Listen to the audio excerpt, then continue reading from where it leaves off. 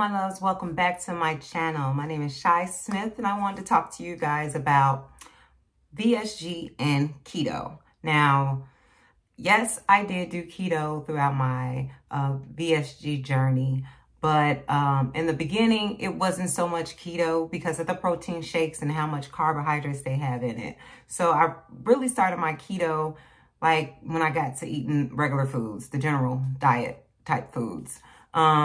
I tried to do a little keto during the soft stage, and I'll talk about the meals that I ate through that, which was really good, but I really didn't do it the soft stage. I did stay away from a lot of carbs though with my meals. However, with the protein shakes, I was drinking, for like snack or something like that, just trying to get the protein in. It was, you know, kind of hard. The carbohydrates was a little bit more than what I wanted to consume. But when I was on keto, during my VSG journey, I kept it under 20 net carbs. Sometimes I went a little bit over, probably 23 or 25, but that didn't make a huge difference. But I really tried to keep my carb intake under 20 net carbs. So I'm just going to tell you what I ate during the soft food stage of my diet, and how I kept some of those carbs out of what I was eating. So I start off making myself chicken salad and tuna salad. So here are the ingredients of the chicken salad. The tuna salad is the same. However, I'm using tuna instead of chicken. But I did use a sugar-free relish for my chicken and tuna salads. I kept my chicken and tuna salads in those little 4-ounce cups that I talked about in my video of essentials needed for VSG. You can check that video out. But other than that, I also ate the chili, no beans, beans with no chili. My doctor gave me a recipe for beans and no chili, and I made that during the soft food stage. The soft food stage for me was 2 weeks. And then after that, I moved on to general food. But the soft food stage was for 2 weeks. And the chili that I ate was delicious. It's good with no beans. And I ate that, and I'll put the recipe down in the description box below for the chili recipe, and also for the chicken salad and tuna salad recipe if you like to have those. During the soft food stage, during that time, I snacked on sugar-free Jell-O. And like I said, my favorite, like I said in the other video, my favorite was the cherry starburst and the strawberry sugar-free Jell-O. These were my two favorite, and I kept them in the fridge, and I kept them in the little 4-ounce cups as well. These little 4-ounce cups, I kept them in there, and I also put my chicken salad in here when I was in the soft food stage. And I can barely eat the whole thing. I think I left a little bit down here, but when you're in the soft food stage after your VSG, it's kind of hard to eat the whole 4 ounces in the cup. And also during the soft food stage, I got me some keto yogurt, which I continue to eat to this day. Now, these are bomb. I love the coconut, strawberry, and vanilla flavor. I would eat these as a snack, but during the soft food stage, I had to like separate them. So I can only eat like half of this, even if a half, as a snack, you know, to get me over through the day. Well, so that's it for the soft food stage. I mean, it wasn't a long stage, but I got through it with some of the things that I found that tasted so good. And so, like I said, as a snack, I have the keto ratio. These are good. Pick them up. I've been eating this throughout my whole entire journey. I still eat it now for my snack. As you see, I still eat that now. Jell-O, you know, after the soft food stage, I was like done with Jell-O, but I could still eat it if I make me some, but that's why I still have these 2 boxes, because I haven't made it since my soft food stage. Yeah. So moving on to the general diet. Now, general diet is very general with keto, and I want to talk about some of the things that I made throughout my journey with VSG that were keto. Now, the recipes will be, excuse me, I'm trying to get it out. The recipes will be in the description box below for all the meals that I'm telling you about, you know, and they were so good to me. Most of the recipes I got were from Pinterest, and some was just off the top of my head because, you know, I like to cook and I like to put things together.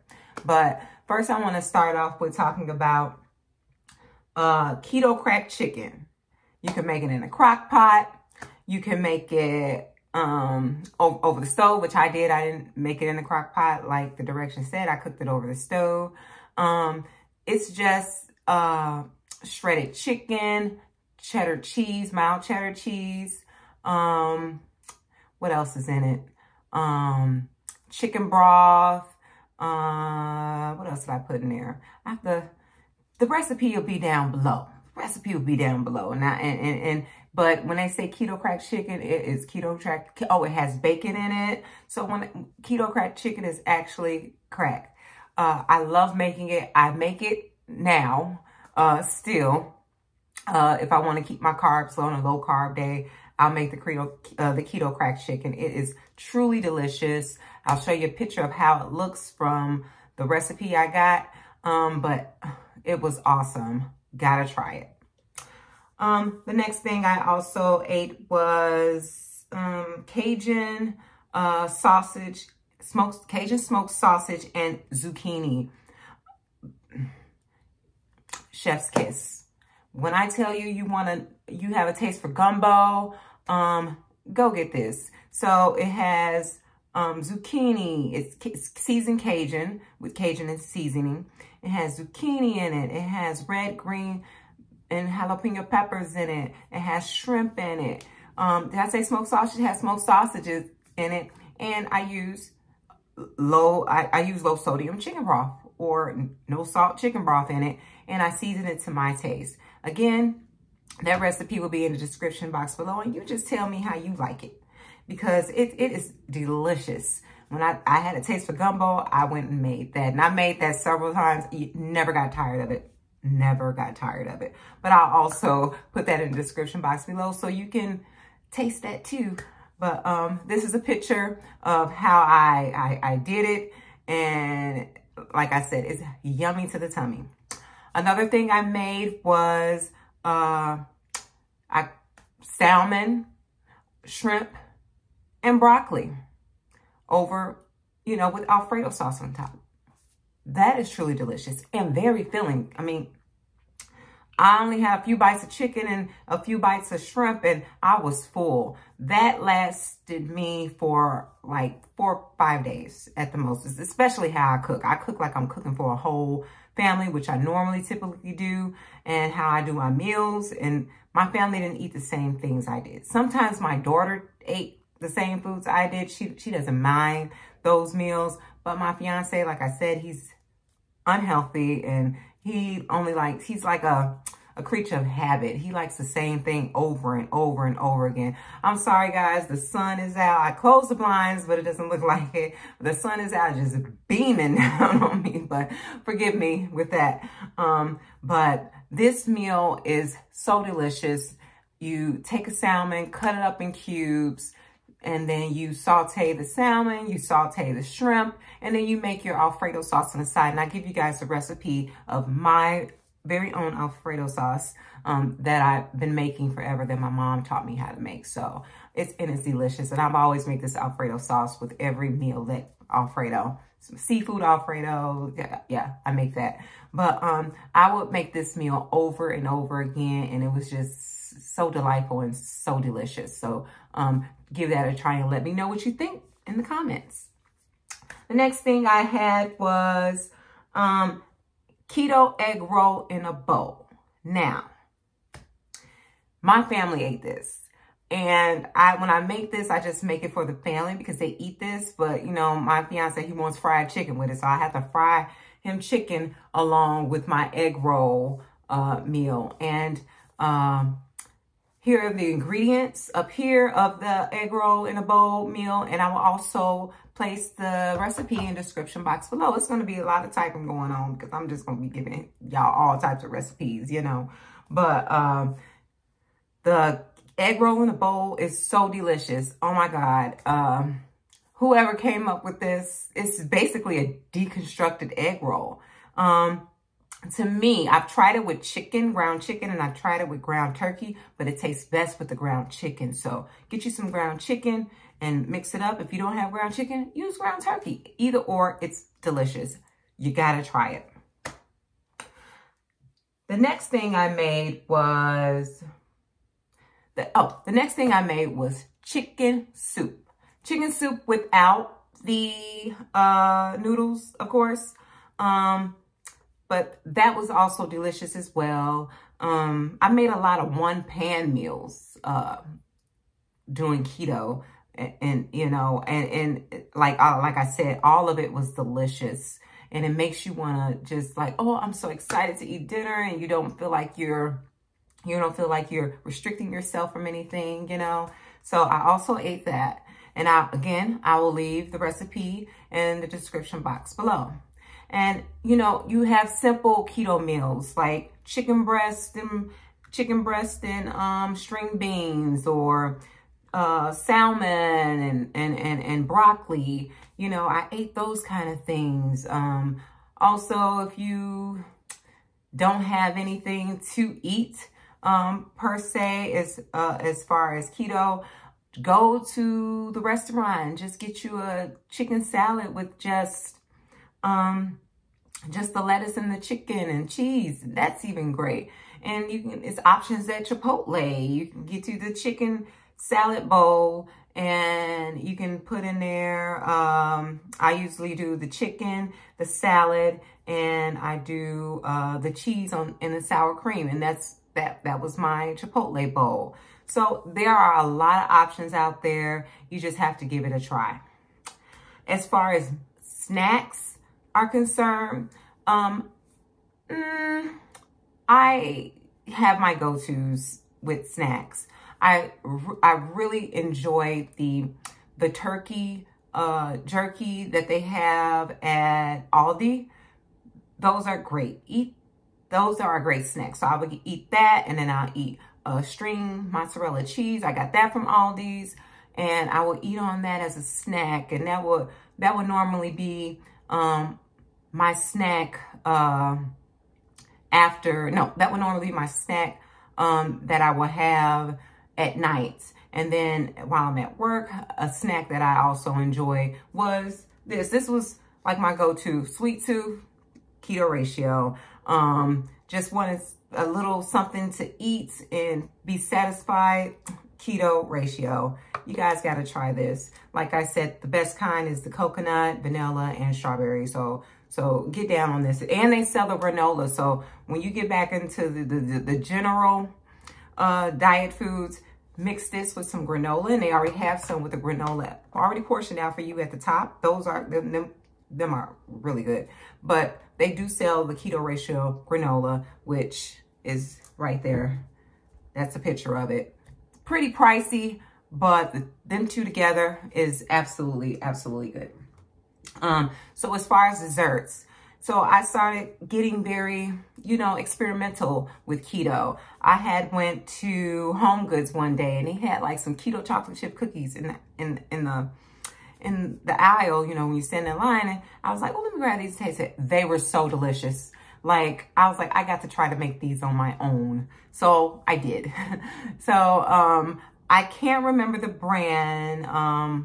If I find it, I will link it in the description box for you to show you what brand of the cookies were. But they were delicious. And like I said, I got them from Home Goods, and child, please. And I had to limit myself. I had to take like, I only ate 2, and that was it, because you want to eat the whole box. It's not a lot in there, but you want to eat the whole thing, you know? So anyway, I started experimenting with making my own desserts. So I started making keto cookies and started making keto brownies. The recipes will be down in the description box below. And I got those recipes from off of Pinterest. Like, come on, y'all. So The chips that I use for the cookies are these Lily baking chips. I'm currently eating these now. I'm making myself now because I'm eating breakfast because with keto, I do intermittent fasting. I'll talk to you more about that. But these right here, good. And they're also, it's less sugar, sweet life. Well, no sugar added, first of all. And it's sweetened with stevia. So Lily's chocolate chips. Go get you some of these because these right here are really good in the keto cookies, and they're good in the chocolate overnight oats too. But I'll talk about the chocolate overnight oats because that's not keto. But I do use these ingredients in my chocolate overnight oats, and I use this yogurt in it too. And it's so delicious, which means it's still a little bit low carb. Also, you're gonna need sugar and you're gonna need flour. I use almond flour, you know, for the cookies and the brownies, and I also use Swerve. Swerve has good options for, you know, sweeteners. They have the brown sugar, confection sugar, of course, regular granulated sugar. You can use those, you can use Splenda, but brown sugar, their brown sugar is really good. Swerve, their brown sugar is really good.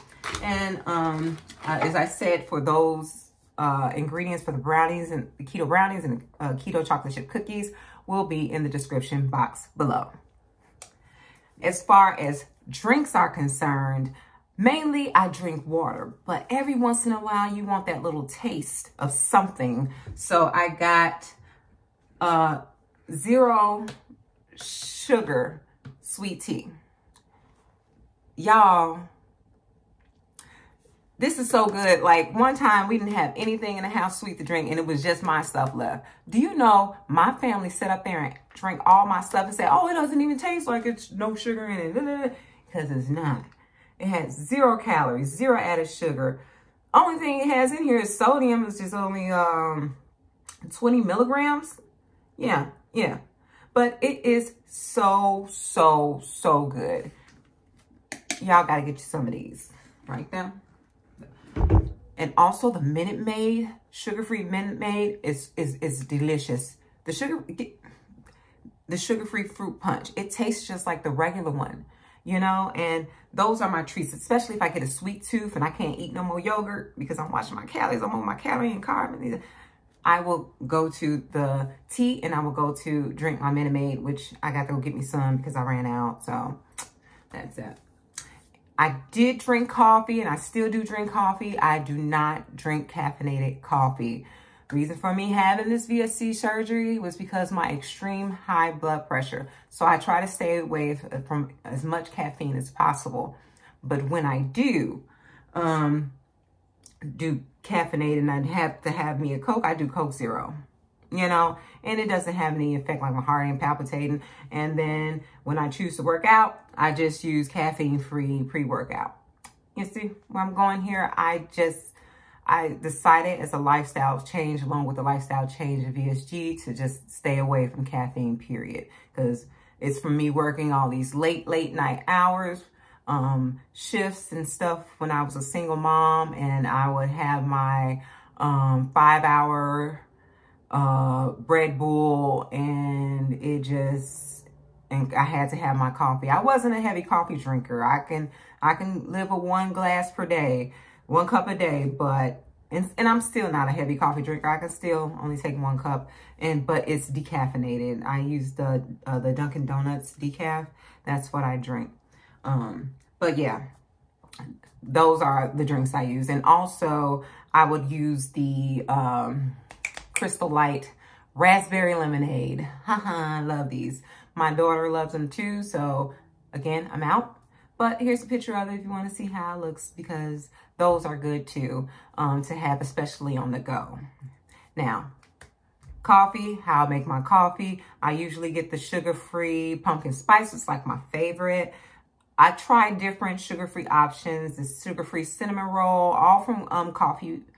I believe it's Coffee Mate. Yeah. all these sugar-free options I will use with my coffee. Right now, I'm trying the zero sugar added caramel macchiato. I'm using this for my coffee. And I also like to put Splenda in my coffee, and 2 packets are good enough for me just for this the added sweetness. Now, I drink my coffee in the morning, and I also add collagen to my coffee, the vital proteins. I add that to my coffee. So all of this in my coffee is good. And if I really want to treat myself, I get sugar-free whipped cream and put it on top.